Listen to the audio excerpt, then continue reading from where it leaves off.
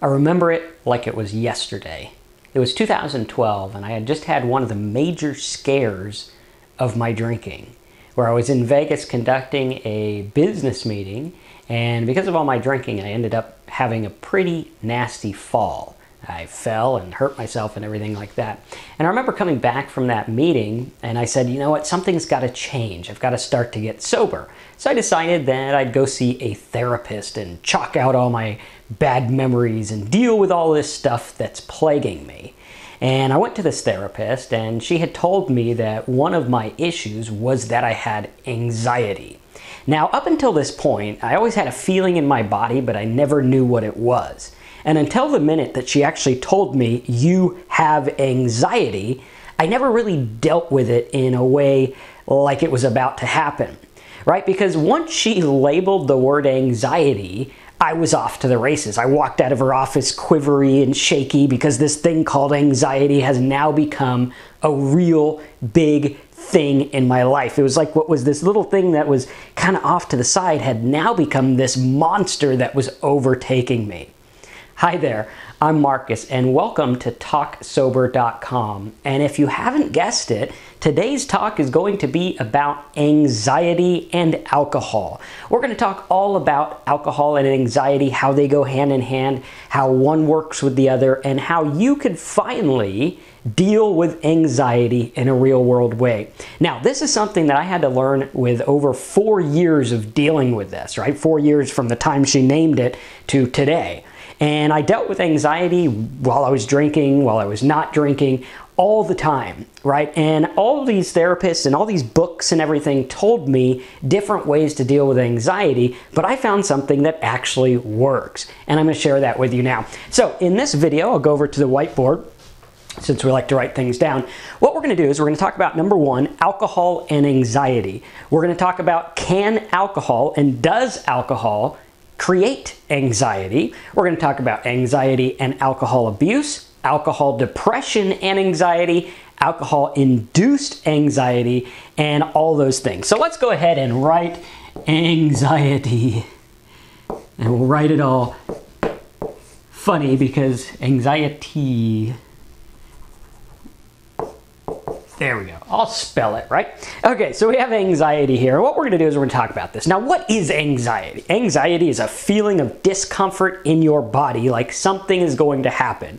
It's that jittery feeling you get, like right before you're about to give a speech, or right before you're nervous to tell someone something, or that feeling you get after you drank when you wake up and you don't know what you did the night before and you're just quivery and wondering what's going on. Okay, now what happens here is anxiety on its own is a very, very common thing. Lots of people have anxiety.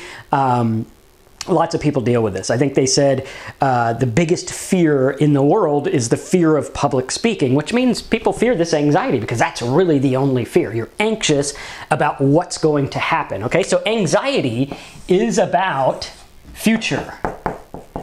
Okay, anxiety is about future.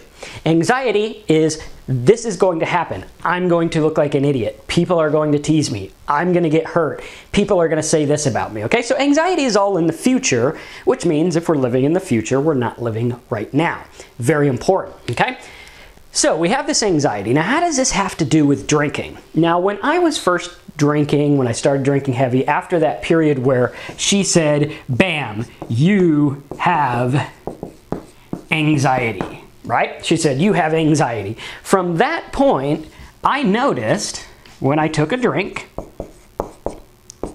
it was gone, right? I would go into a social situation. I would go somewhere where I'd usually be anxious. I would go into a business meeting where I was supposed to talk and act like I knew what I was talking about. And usually I'd be anxious, but I knew if I had a few drinks in me, the anxiety just kind of disappeared. It went away, right? Now, other effects happen, like I became quite an ass, I became a drunk, and things like this. Now, what happened was, like in the other video, where we are training our brain, right? Our brain is learning. It says, hey, I'm anxiety. I don't like this. I got anxiety. I drink, and the anxiety is gone. This goes to the brain and says, ding, ding, ding, we have a solution. We have a solution. So every time you get anxiety, your brain says, bing, bing, bing, here's a solution, go drink, right? And over and over and over again. Now, over time, once you have drink number 1, drink number 2, drink number 3, and over again, every time you have this to relieve, I can't spell, anxiety, right? Your brain is learning this. Now, what happens is over time, just like any substance, your body gets immune to it, okay? So your body is now getting immune to the anxiety. That's why you're like, okay, well, at the beginning I had 3 drinks and I was fine. I talked like a king, everything. But now, you know what? It takes me 6 or 9 or 12 or worse, it stops working. This is the dangerous part. Because when it stops working, what's happening is all this stuff is building up in your body. All this is building up, right? It's all the counteractive anxiety stuff. It's trying to kill the anxiety. But when it stops working, all you are left with is anxiety and no relief. I remember it was so bad, sometimes I couldn't even sit at the functions for the school for my kids when they were getting awards. I couldn't even go to that stuff because I was so anxious I couldn't even sit still. There was one time my wife asked me to go for a walk in our neighborhood, which I had walked through for years, right? And she said, go for a walk. I couldn't even make it to the end of our cul-de-sac without collapsing and going back home and being just a complete mess and having to go back to drinking, which wasn't even working. It didn't even work, right?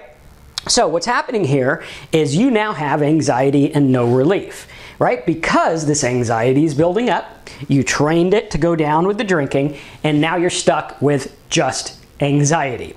So what is the answer here? Well, first of all, what has happened is this whole thing has reversed on you.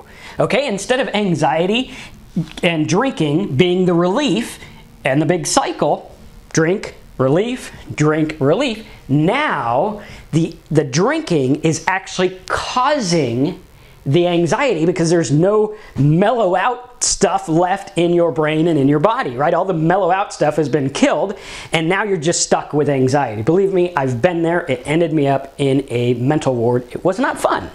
So, what's the question here? Well, number one, you have to realize that alcohol, I gotta get on my tippy toes here, causes.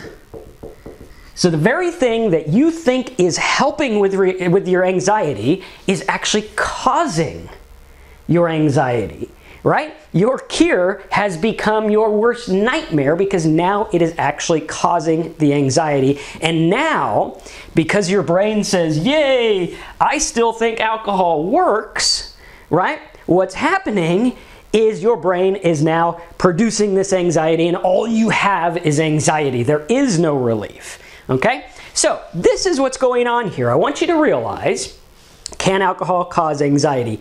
Yes. It is actually causing the anxiety by dampening the natural things that go against anxiety, right? The natural things that calm you down are now gone because it says, well, I don't need that anymore because I got this alcohol and it works and it works and it works and it works until it doesn't, okay? So, can alcohol cause anxiety? Yes, and chances are it probably is. Now, what is the key? Because when I first had this anxiety, when I first got out of that therapist office all wiggly and crazy, I didn't know what to do. I thought I had to fight, right? We live in this culture that says fight for the stuff you want, fight for the things you need. You got to get out there, fight, fight, fight, fight, fight, right? So I would sit there and I'd be anxious. And I thought the whole world was watching me, okay? And I was completely anxious and crazy and going nuts, all right? And I thought I had to fight it. So I'd sit there and I fight it, right? But what I realized is, what does this come from, okay? I'll tell you a little story. Back when I was trying to first get sober, I had this counselor that I found online, and she came to me and she said, Marcus, you are a control freak. And to me, this hit me kind of blindsided because I said, you know, here am I, My wife's a control freak. Everyone else in my life is a control freak, but not me. I'm Mr. Meek and Mild passive guy. I am not a control freak, okay? And so she said this to me, and it kind of threw me off base, because I was like, okay, well, what's the deal? And then I started to learn that the meek and mild stuff that I was pretending was actually part of being a control freak, right? You can control with manipulation, with the way that you talk, with persuasiveness. All of these things can be a control freak. You don't have to be the yelling crazy person that I thought a control freak was. So here I am. I think I have to fight. And I realized, and the reason I told you that story, that anxiety is about control, right? You're sitting there. You're nervous. There's 300 people all around you. You think they're all looking at you. You think they all care what you're thinking. You think that they know you have anxiety, but they don't. And you are creating this anxiety and fighting this anxiety as a way to control your situation. Right? Think about this for a minute. Anxiety is about control. This is your way of controlling the situation. Okay, and you think, well, you know, this anxiety, I can't get rid of it. I gotta fight it, and the best way to fight it is drinking. But the drinking is now causing anxiety, okay? And we look at this and we say, well, what's the secret, right? We can't drink anymore because it doesn't work, and even if it is still working, it's gonna end up to where it's actually causing the anxiety. So we try fighting, but we realize that fighting is not working. It just makes it worse, right? How many times have you been in a place, you've been anxious, you try to fight it, and it's this cycle of just, you can't even focus because it's all there and it's all making you jittery and crazy, and it's all you could think about. It's like you might as well not even be in the place you're at when you're anxious because you're not really there anyway. Now, there's a secret. There's a secret that I learned in over 4 years of dealing with this stuff. And the secret is, it is not real. Plain and simple. Anxiety is not real. It's just something, it's a chemical impulse in your body that tells you something bad is going to happen and you need to be on guard. But it's not real. 99% of our anxiety is social, situational, or chemical. Okay? Well, it's all chemical, but social, right? Are we afraid of the social situation? Is someone better than us? Is someone going to fight with us? Do I have to argue? Right? It's like that thing that you get when someone has a different view than you and they want to yell at you about why your view is wrong, and you get all tense and anxious and everything like that. That would be social. Situational, are you anxious about your situation? When I went in rehab for 30 days, I had situational anxiety. I didn't know if these people were going to kill me. I didn't know if I was going to have a home when I got out. I didn't know what was going on, and I was anxious 24 hours a day for 30 days straight with no relief. Crazy. All right? Or chemical, right? It's all chemical because it's all causing something in your body. Now, one of the things that I struggled with was the fact that lots of my anxiety had no like word type thought to it, right? It wasn't like I sat there and I went, that guy's probably going to kick my butt. I'm anxious. No, it was just a feeling, right? There was a feeling and that's it. That's it. It was just a feeling, no thoughts, no words, no nothing. But what I had to realize is that most of the stuff, if not all of it, was not real. Right? Nothing was going to happen socially, situationally, or chemical. No one thinks about me as much as I do, right? Anxiety comes from control, which is also kind of a form of narcissism. You think that everyone's thinking about you. You think everyone cares about you, but no one gives a rip. The fact of the matter is this is something going on inside you, okay? And again, remember, anxiety was about the future. If you have anxiety, you are not fully living in right now. Okay? Think about this for a minute. This is why so much literature about drinking has to do with living right now, taking day at a time, take it 1 minute at a time, because this future thing is where anxiety lives. Right? Right now, if I stand here and I say, right now I'm okay, nothing bad's happening, I'm okay. Right? Now, I could worry about tomorrow and say, well, what if that check doesn't come? What if that person laughs at me? What if the doctor says I need something?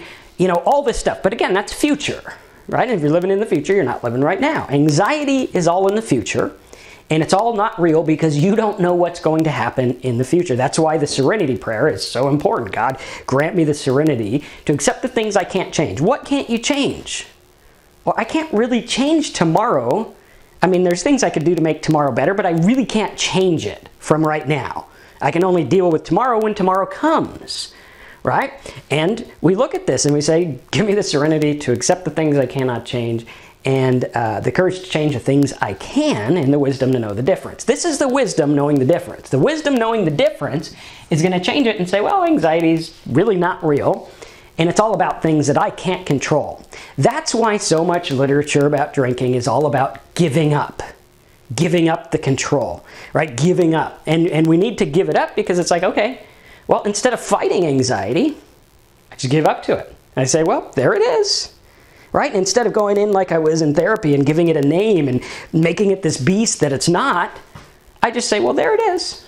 There's his anxiety again. It's probably some chemical thing. He might have had too much sugar. Maybe an extra cup of coffee is not a good idea.